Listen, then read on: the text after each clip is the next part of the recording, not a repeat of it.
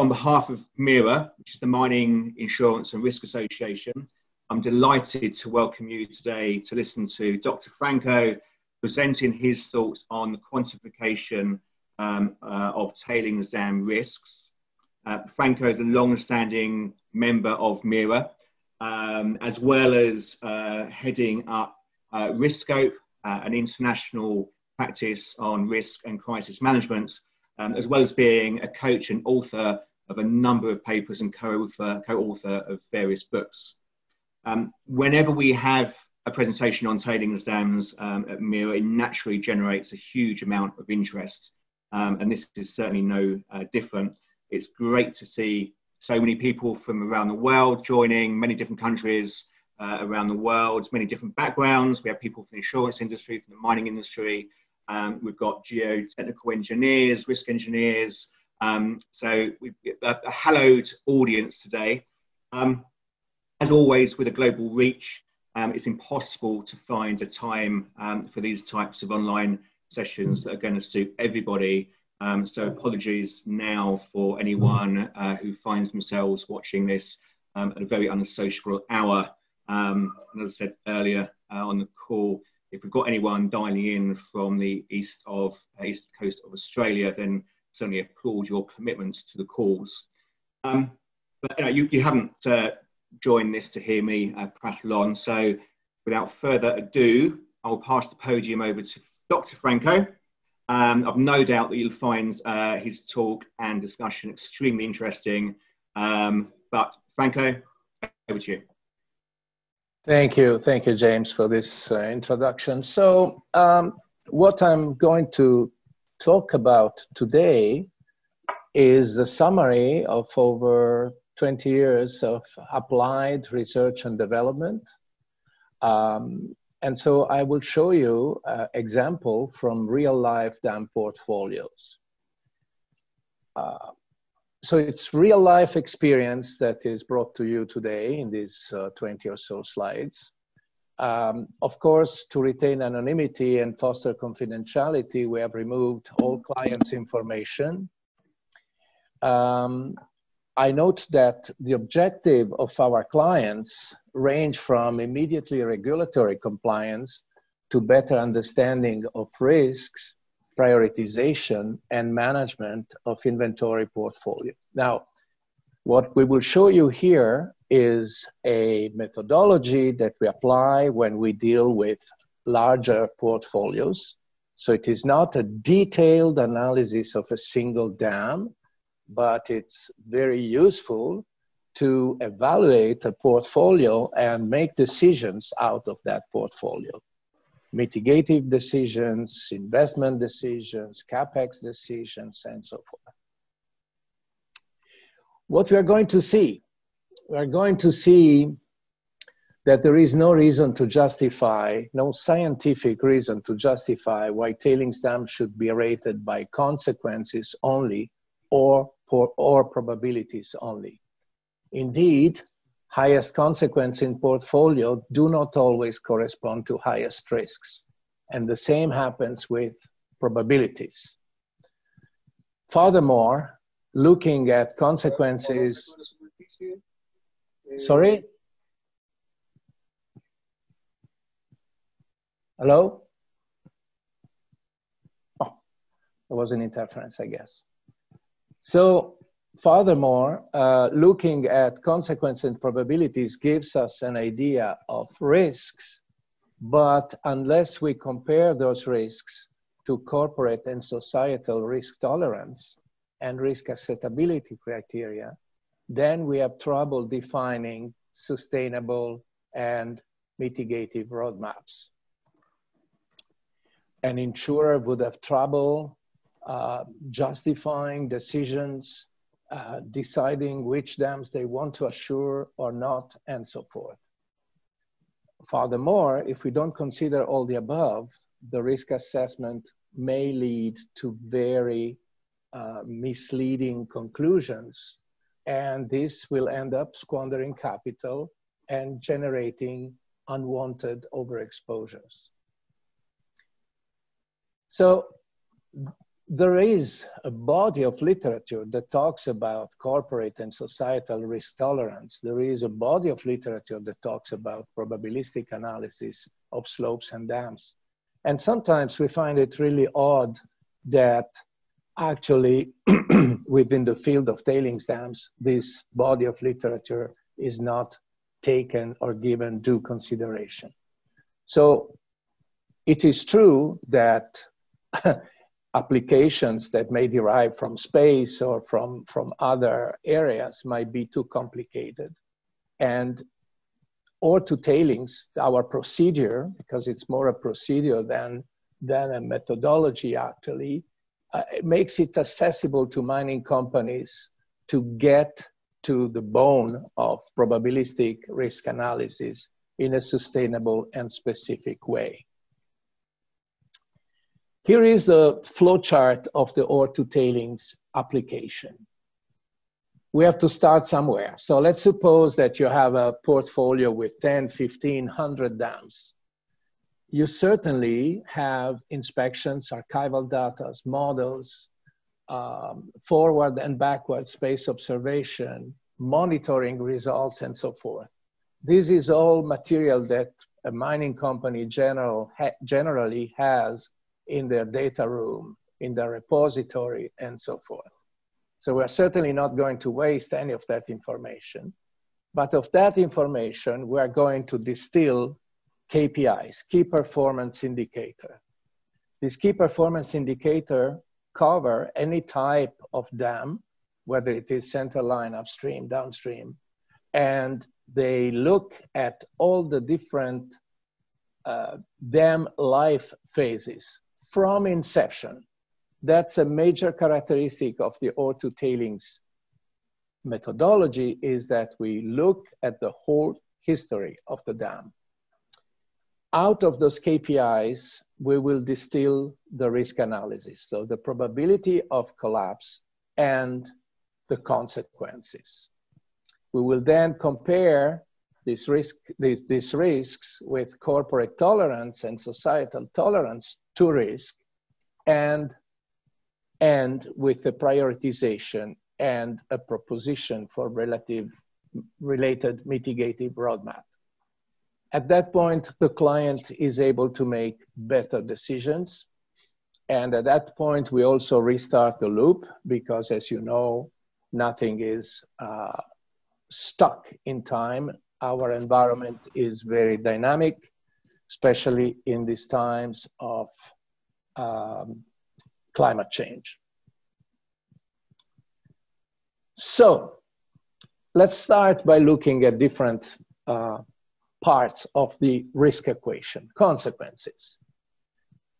We have roughly 100 years of history of failures. It is an imperfect history because data were not gathered in a uniform way and so forth. Nevertheless, we can see very quickly that there is absolutely no correlation between most of the parameters that one would look at. If we focalize now our attention on deaths or fatalities due to dam accidents, and we compare them, for example, to storage volume or to runout distance or to release, we see that actually the clouds of points are completely uncorrelated, and there is absolutely no clear conclusion to be drawn.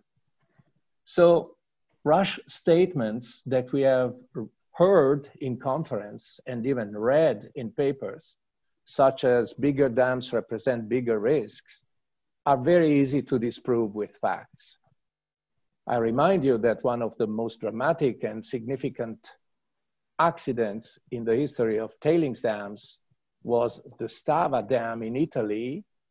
And the Stava Dam was a very small dam. Nevertheless, it killed over 800 people. So the other major point that we will make, and I will show you how important this is that the discriminant between healthy dams and failed dams is certainly not the factor of safety.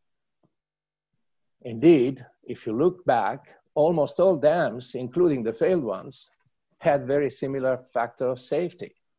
That immediately indicates that factor of safety is not a good proxy variable to safety, actually. And factor of safety should not be used to address risks. Now, many clients and colleagues understand this.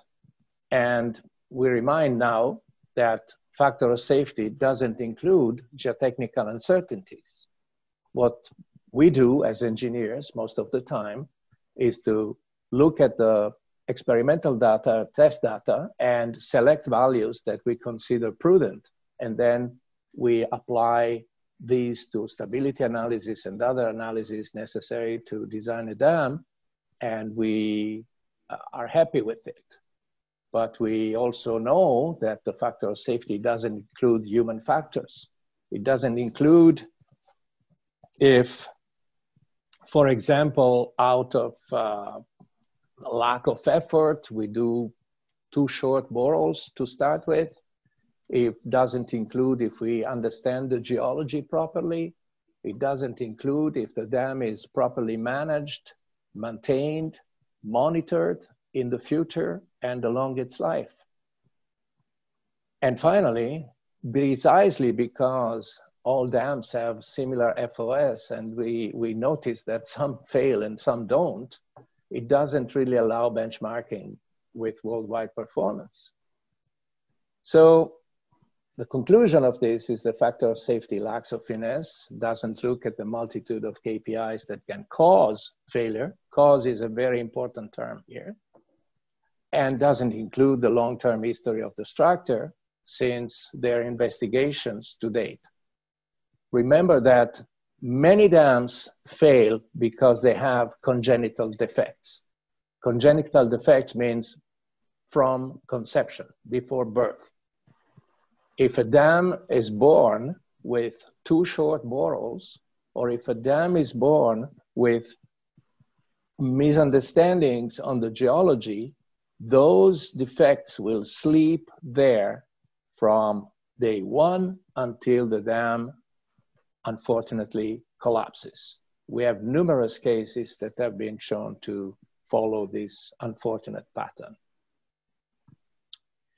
Now let's talk about failure modes. Now I know that some of you will want to burn me after I say this, but this is something that is for me extremely important. Failure modes explain how a failure occurs, not why it occurs. Allow me to make a medical analogy here. Failure mode is that I might have a heart attack right now. So I die because my heart stops. That's a failure mode. I am dead. How am I dead? Because my heart stopped beating. But the reason for that, so the cause for that, has to be sought somewhere else. Do I do enough exercise? Have I ever done exercise? Have I been careful with my dietary life all my life? Have I done this? Have I done that? Do I smoke? Do I don't smoke? Those are the causes of my final and very unfortunate failure mode. So failure modes are not the answer to making good risk assessment. Ask your doctor and you will see that he will not tell you you have to pet your heart every morning. It will say you have to pet your body every day for your life, and then you might have a better chance of good quality survival. So failure modes are where designers can act to reduce further hazard, future hazard. But actually, if you look at the risk assessment, they are unfortunately a censoring tool. Why are they a censoring tool? Well, all the recent and not so recent forensic analysis on dam failure have shown that dams fail because of a conjunction of modes and a conjunction of causes, not a single one. So risk assessment that look separately at different failure modes are bound to be censoring reality. Now, this is what we do.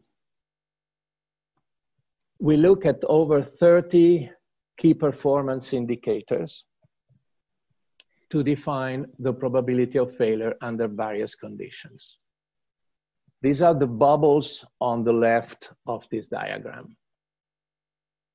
As you can see, we start with investigations and geological models here.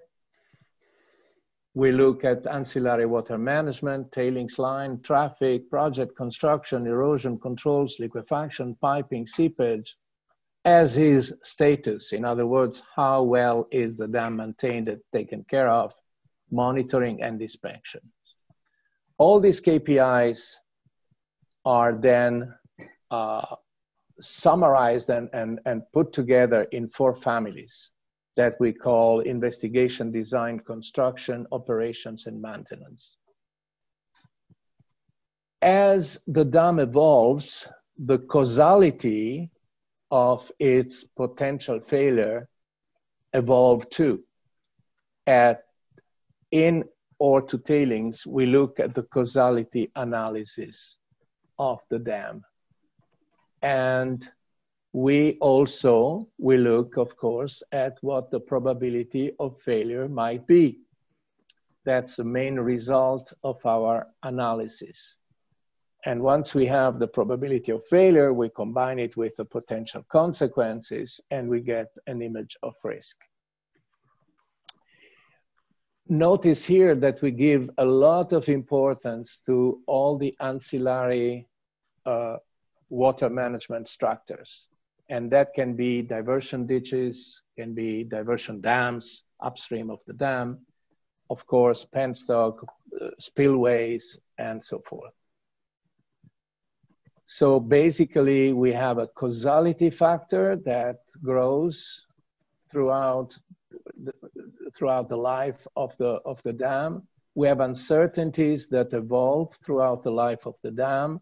At the moment of the analysis, we have a certain image of the probability of failure of the dam. Actually, all the results of the analysis of a single dam are summarized in this sheet. This is a real dam. As you can see here, is 72 meters high, is an earth-filled dam. It's an inactive dam. It could be active. It would be calculated differently, but it would be there. And there are some general remarks here. And then, case by case, these are the different cases that the engineers of these dams analyzed during their design and further stability analysis. For each one of those cases, we evaluate the probability of a failure of the dam itself and the probability of failure of the dam with the ancillary water management facilities as they are, and the probability of failure of that dam if the ancillary facilities were quoted perfect, or they were functioning exactly as they have been designed by the engineers. As you know very well, when we do inspections, we may find spillways that are actually vegetated or concrete broken, cracked, and so forth. And those are all points that come in detraction of the safety of the ancillary facilities, including, of course, initial under design, and those are reflected in higher probabilities of failure. Now, I know that a lot of people are always asking if this applies to upstream dams. Of course, we can analyze upstream dams with this methodology. We have done it in several countries. And as far as is upstream dam way more hazardous than another dam, my answer is it depends. It depends because I know of upstream dams that are extremely well built, designed, built, managed, and monitored. And therefore, I am not, I don't think that a priori bans in some region are a preferred way of acting. I would say that any upstream dam anywhere in the world has to be evaluated per se. So what happens with those probabilities of failure? We combine them. As I said earlier, it's like different diseases or different organ failures that may lead to an unfortunate conclusion. We combine them and we obtain this, where is my cursor? We obtain this image here, which is a bar. You will see in a moment, this can be way longer than what we show here. This bar defines the range of the annual probability of failure of the dam. And we benchmark this probability with respect to 100 years of history of tailings dams over the world. Imprecise history, but it's better to have some kind of imprecise history than having no history whatsoever. And this benchmarking goes like this. We have selected 2 decades, one around 1999, one around 1979, that define a range of probabilities of failures that were typical of those 2 decades. Incidentally, around 1999, it was a decade where there were very few failures, and 79 was a decade where there were many, many major failures. And so this delivers, the orange bar delivers what is the performance of the worldwide portfolio based on history. If you are in the blue area below, it means that your dam is in a better situation today than the historic benchmark. If you are above that orange bar, namely in the gray area, it shows that your dam is worse than a world portfolio, historic. And out of experience, because we have done a number of analyses on dams that had failed or were in a very, very poor shape, out of experience, we have established that from 10-1 up, we are in a pre-catastrophic level of probability.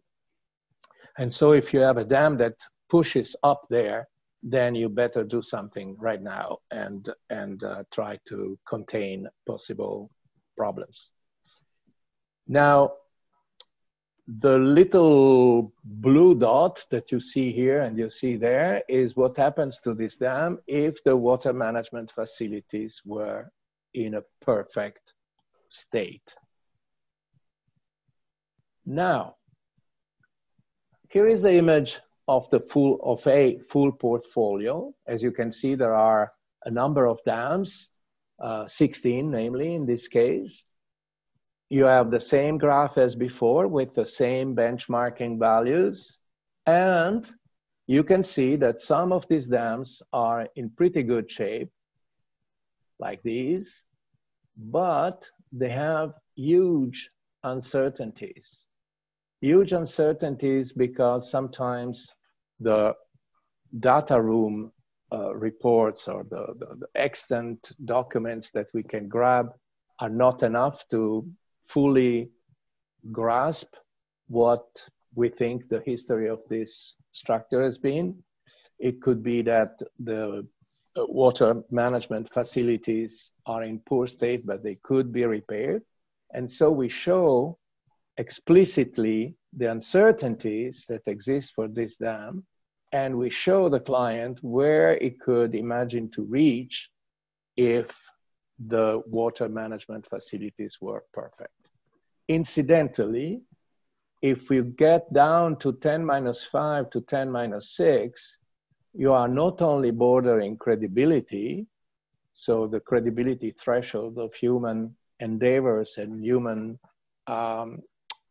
analytic capabilities, but you're also in the domain of well-designed major water dams, which, as you know, have a rate of failure which is at least an order of magnitude or two lower than tailings dams today. Now you have also dams that are bordering the top, so the poorest, the highest level of probability of the worldwide benchmark. And you have, in this case, some dams that are in a pre-catastrophic or could reach the pre-catastrophic situation. Those are certainly dams that trigger our attention in terms of probability of collapse. But remember, this is only half of the equation in the risk. We need to look at the consequences. So consequences, they have dimensions and they have a metric. Contrary to what is normally done in FMEAs and things like that, where it is told to the analyst to select the worst quality of, or the worst dimension of consequences to qualify the results, we claim, and I am sure we are right, that consequences of a dam failure are additive. So it is not pick the worst between business interruption, health and safety, physical losses, environmental, and so forth, but is add all the consequence because of business interruption, health and safety, physical losses, and so forth. And take into account crisis and reputation, including legal costs, fines, and liabilities. So when I show this, people say, oh, well, that's impossible. We have even heard and read people making papers on imponderable consequences, which I think, based on our experience, is not really a way to go. I don't like obscurantism in science and in engineering. So we have developed a model. What we have done is to look at the last 10 years, but we could do this with more if we wanted. Last 10 years, major recorded accidents in the world. And we have applied our model, which adds the consequences, estimated those consequences, using the willingness to pay for human life, using factual cost of damages, and so forth. And then we have calibrated what we have found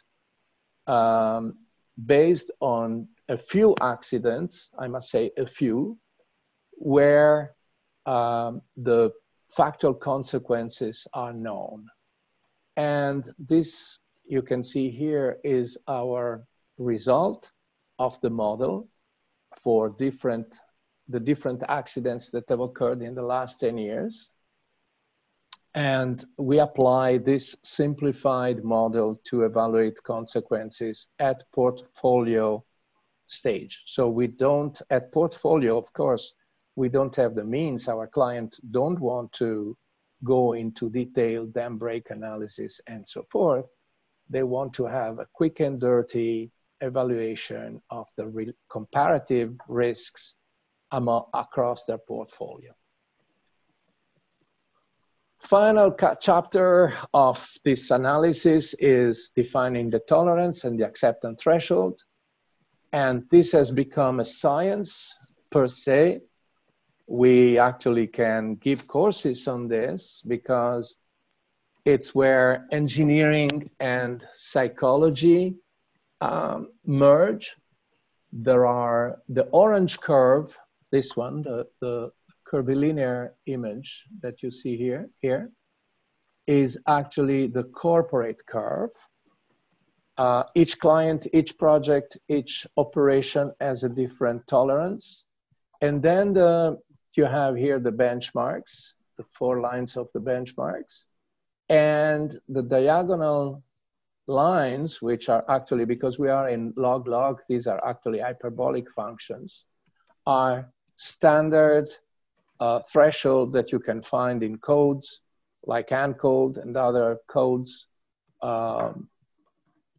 defining, for example, ALARP as low as reasonably practical.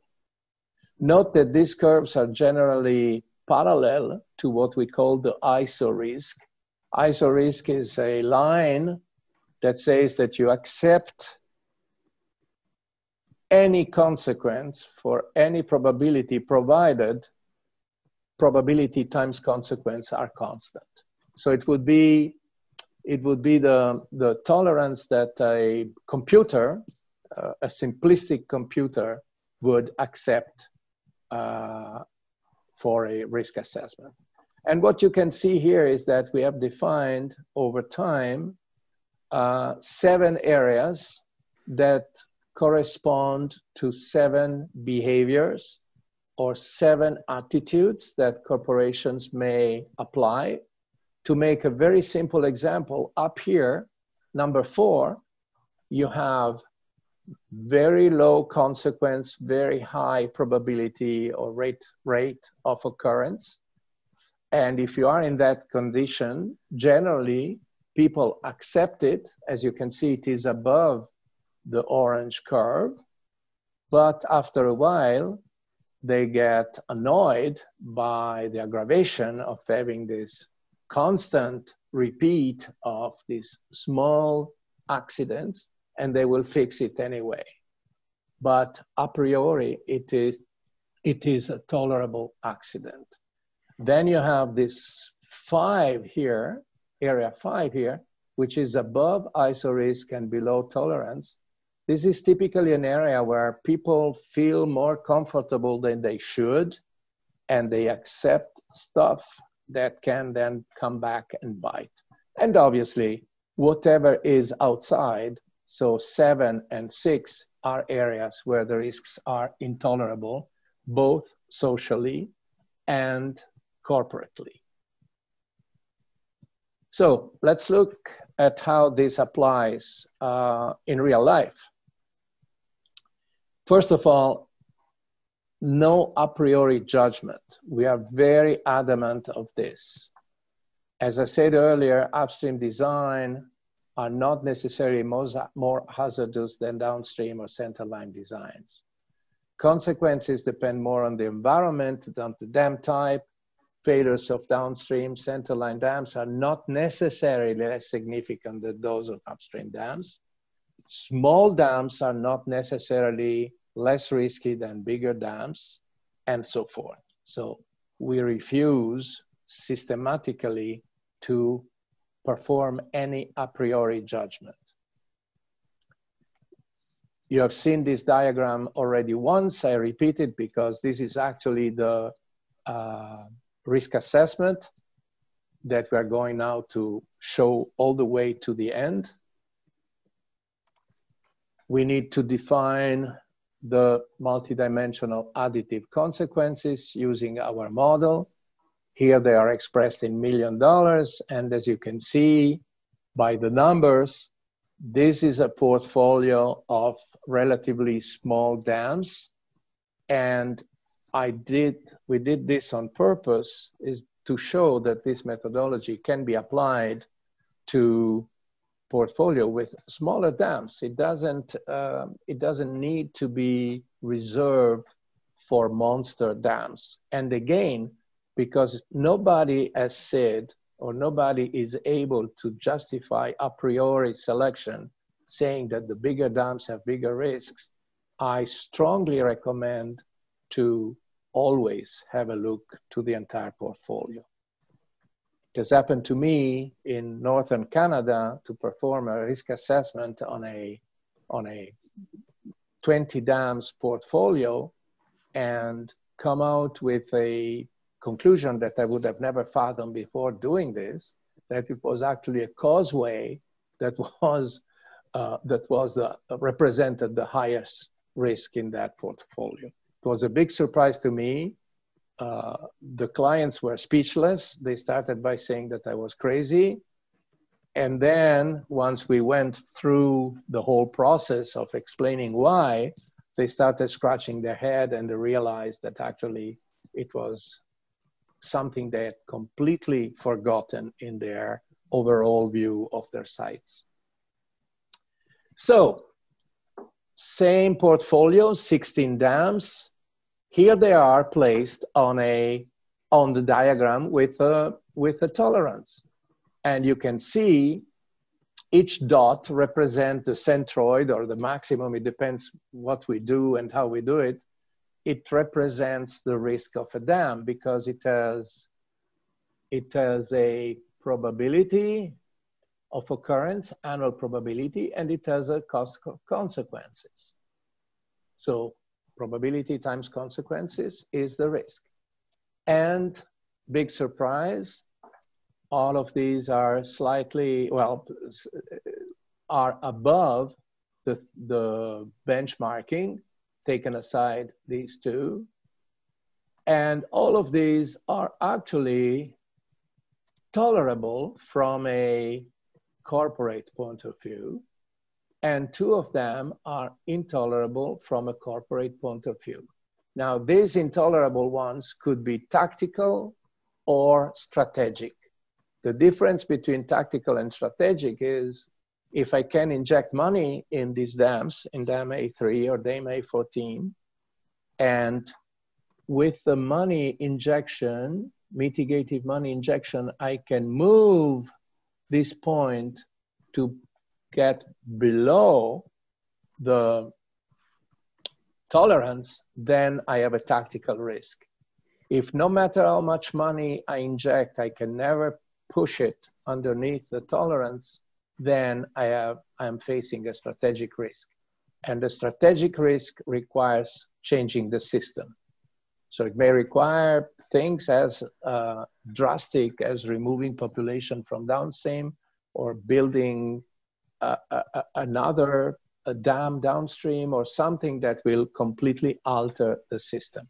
It's not just reinforcing or repairing the dam. Now, as you can see here, all of these dams are above the benchmark. So they are more prone to failure than the historic portfolio, worldwide portfolio, but in this particular case, they are below corporate tolerance. And also, they do not cause harm to people. And therefore, what you see here is consequences that are made of dimensions that do not include harm to people because there is no people that can be harmed in that area. Here you have the proof that qualifying dams based on consequence may be wrong. Not always, but in our experience, it happens very often. If you look at dam A16, which is not only tolerable, but it is also at the benchmark with the worldwide, at the limit of the benchmark with worldwide performance, you can see that A16 is actually tolerable, but it has a larger consequence than A3 and A14, which are intolerable. So we are in a situation where if we had based our rating of the risks of the dams in terms of consequences, we would say to the client to throw money at dam A16 to mitigate it, whereas the most painful ones are A3 and A14. I would consider this a mistake from our part, and I would certainly not go that way. So when a client says to me, look only at consequences, I always try to convince them to change their point of view. Note, and you will see this in a second, that not only, whoops, a second went too fast. Oops, sorry. So from current slide and page up, page up. So you will see in a second that not only A16 is at benchmark and tolerable, but it doesn't even show in the top 5 risks. So really, in this particular case, it would be a major mistake to consider A16 top ranking because of its consequences. And here we go with the, let's say, final image of this portfolio. You see that as far as intolerable risks, DAM, A14, and A3 together represent 100%, and actually DAM A3 represents 71% of the intolerable risks. So it's really the one where we would like to act first. Prioritizing is very important, especially if you're managing a lot of dams or if you are insuring a lot of dams. And the second graph, pie graph here down, shows the top 5 risks in terms of total risks, so the tolerable and intolerable part. And here you can see, of course, that A3 and A14 represent the largest share of the top 5 risks. And if you look, A3 is 46%, A14 is 30%, 46 plus 30 is 76%, and you see something that we always reach as a conclusion when we apply auto tailings to portfolios is that the Pareto rule, so the famous 80-20 rule, is basically always verified. In other words, you take a very complex and complicated international portfolio of tailings dams of different makes, different years, different level of care, and the Pareto rule comes out true. Probably around 20% of them, about 20% of them represent 80% of the risks. So auto tailings allows to focus the attention on the dams that are really the riskier and the most intolerable ones, and therefore allows to focus any mitigation roadmap in the most effective way. So, closing remarks. Well, I hope you agree with me that selecting operable KPIs is paramount, and these KPIs have to cover the whole history of the dams.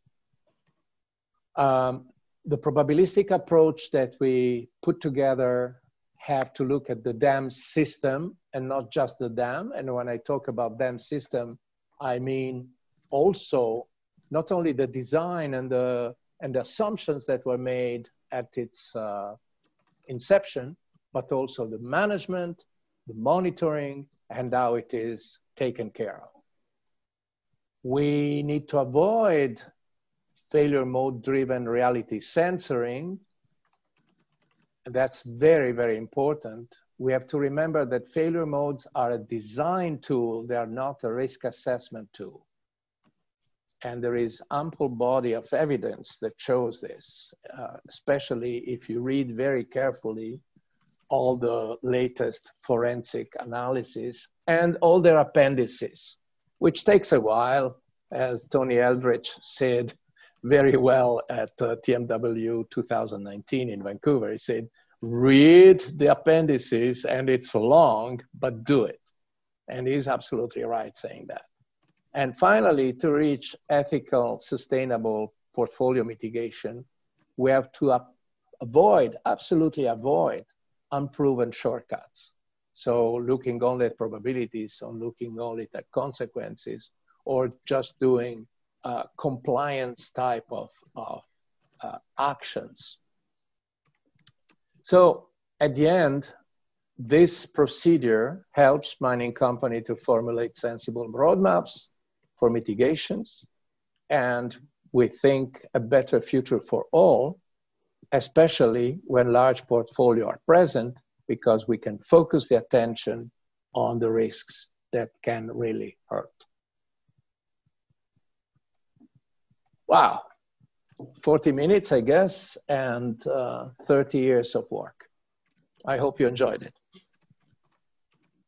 Thank you, Franco. That was really interesting, and certainly goes beyond the types of presentations that certainly within the insurance industry we've been used to, which have been a lot more simplistic, describing the difference between upstream and downstream tailings construction methods. So I think it's absolutely fascinating. And we've had very, very few people drop off the call. So either you've sent them all asleep, or they're absolutely been riveted to the presentation. So congratulations.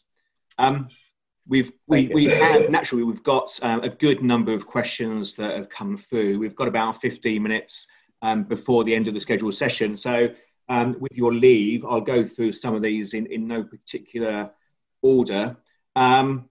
We won't get time to go through them all.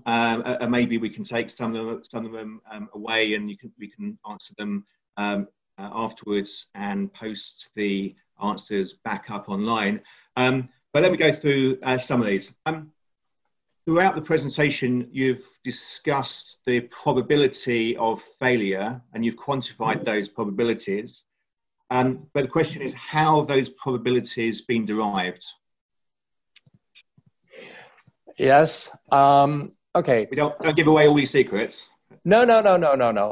We are actually writing a paper precisely on that will be published at TMW 2020. But let me give you the gist of it.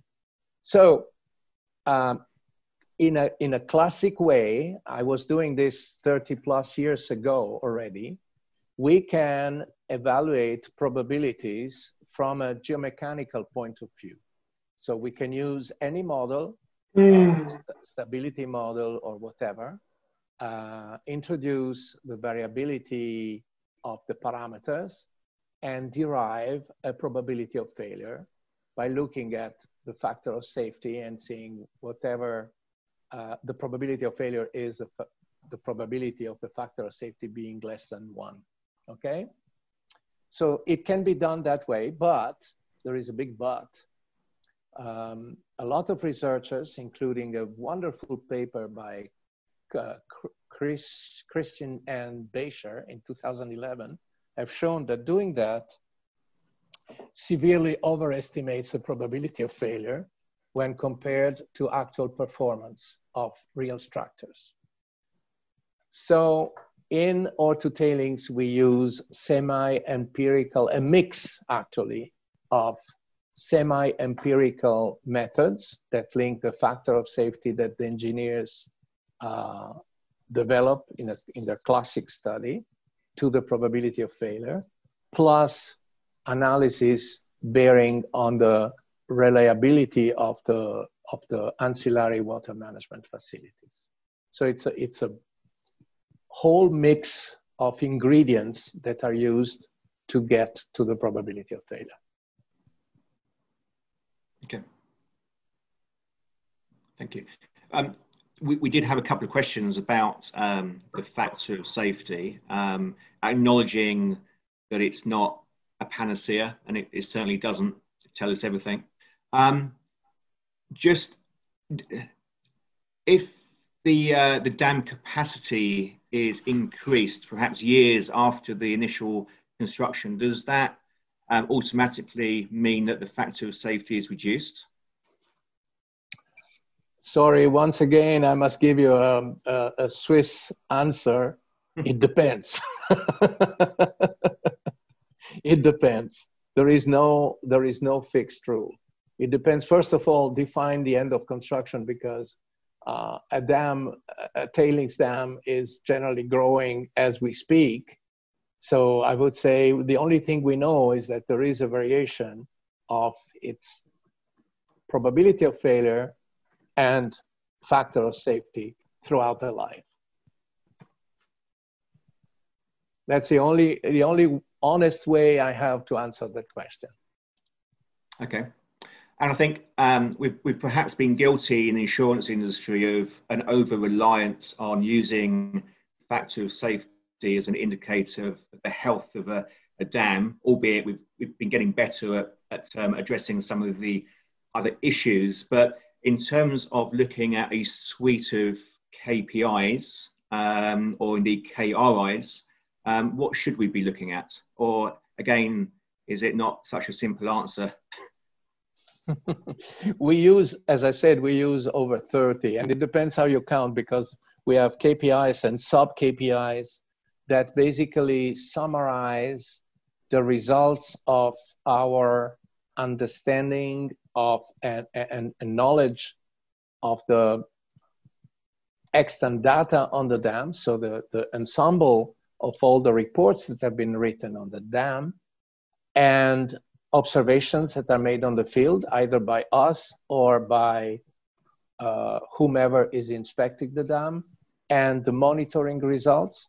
So those KPIs basically are the equivalent of what you get when you go and do a medical checkup. The doctor will tell you your blood pressure is okay, your electrocardiogram is okay, this is okay, this is okay. Your cholesterol is a little bit high. And that's exactly what we do for a dam.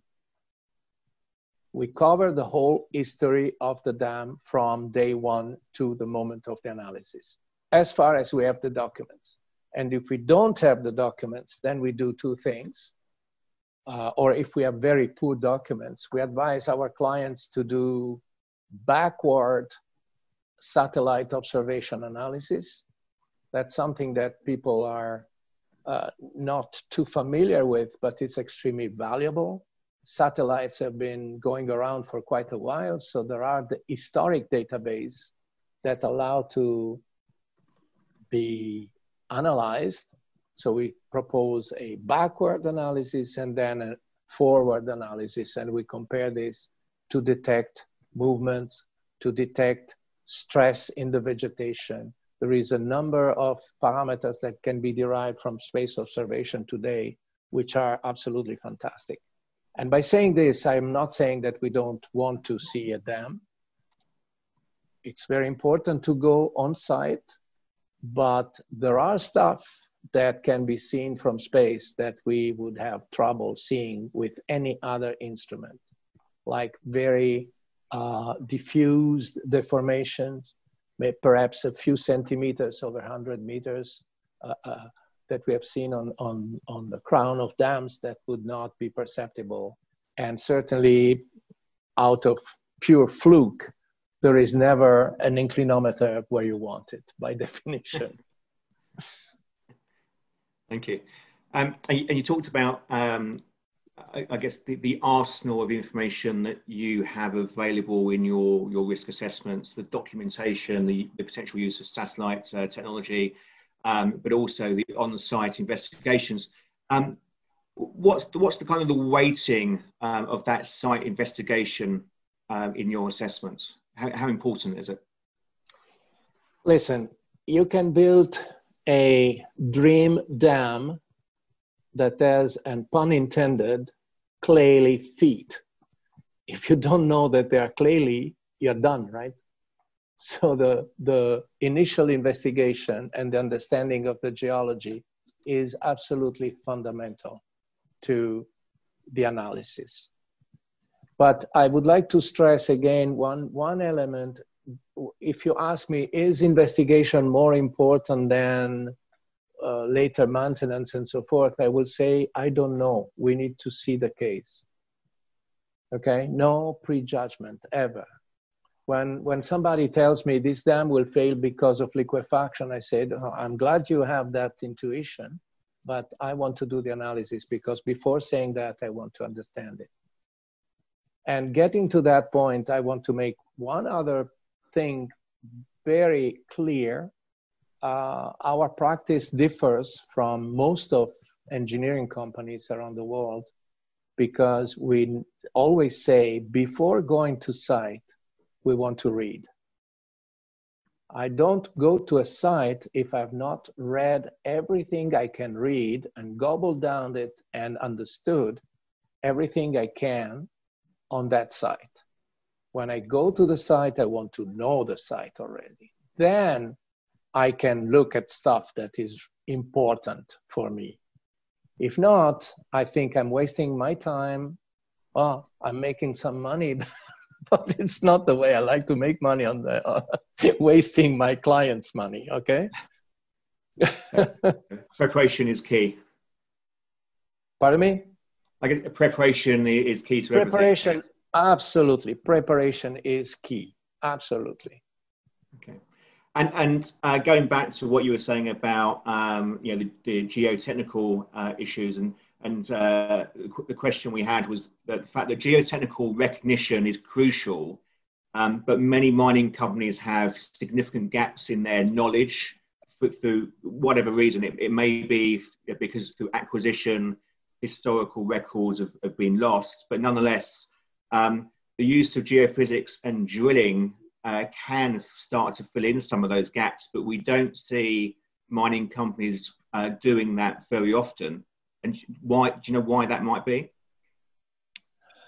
Well, it might be that the way they look at the dam is different than the one we have. So they don't realize that the less they know, the riskier they are. And even a benign dam might actually conceal large overexposures that are completely misunderstood. So in many cases, and we are working now on 2 different projects where in 2 completely different continents where we are saying to our clients, look, this is the preliminary vision we have on the risk. And as you can see, you have these 2 or 3 dams that seem to be very risky, but they seem to be very risky because we don't know enough. So if you invest some money doing some more investigations, we might be able to reduce that bar to narrow the gap, and the risk landscape of your portfolio as a result can completely change. Or in some cases, we have even a case now where a client has stability analysis that were done 20 years ago, the last time. And since then, a lot of alterations have occurred on the dams, and they don't know what their factor of safety, the simple engineering factor of safety is anymore. So you look at one image here that shows a dam that was built 20 years ago with a certain factor of safety. You look at the next cross-section, which is the 2019 cross-section, different beast. And we say, hey, you know, this cannot be real. this doesn't work. And so we suggest them, at least, since likely in that particular case, there is no big change due to consolidation or chemistry or something else that could really alter the parameters of the soils involved. We suggest them at least to grab their engineers and redo the analysis, the stability analysis. Okay, thank you. We're almost out of time. I'm sure we could keep talking for another hour about this. Just one last question from the audience, if I may, before the end. Do you foresee in the future an increase or decrease in both the probability of failure of tailings dams globally and an increase or decrease in the consequences of those failures? Okay. We were 4 billion humans 20 years ago. We are 7.5 billion. Pretty soon we are 9 or 10. And the environmental awareness is increasing. So one way or another, consequences for if a dam is located in an area where all of a sudden there is demographic pressure and there is built up and alteration of land use, consequences will certainly increase. No matter how big or small the dam is, consequence will increase. On the other side, probability, new dams, and we just had a case 2 months ago. We did an ore-to tailings analysis on a big, massive, new dam in Latin America. And I can tell you that the level of care the level of analysis, investigations, and so forth for that dam is such that its probability of failure is in the order of bordering down to credibility. So it's better or as good as a major hydraulic hydro dam, okay? So that dam has that probability today. I trust that that company and that operator will maintain it top level with the proper monitoring and so forth. So I don't see that dam to go higher or lower, more than normal tolerance, normal uncertainty, let's say.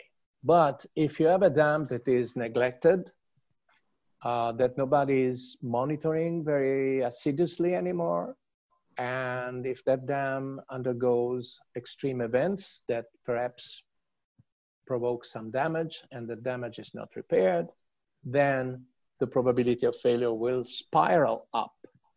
And we have written a paper at TMW, I don't remember which year, where we showed exactly how that spiral works. And if you take that plus climate change or plus who knows what other phenomenon will occur, take COVID. With COVID, people are not perhaps inspecting their dams that well anymore. Perhaps there are patrolling of the pipelines that don't occur that much anymore. All those elements come go towards increasing the probability of failure of an accident. So consequence will increase, probabilities not necessarily, depends. Great. Thank you. And we have run out of time. My personal thanks, Franco, and I'm sure I speak on behalf of the entire audience. A thoroughly interesting and really useful talk and presentation. Just a note to everybody in the audience, a copy of this recording will be made available on the MIRA website. That will be sent through in the next few days. So you can revisit this as much as you like. But for now, thank you for joining. And again, Franco, thank you indeed. Thank you very much. It has been a pleasure. Thank you.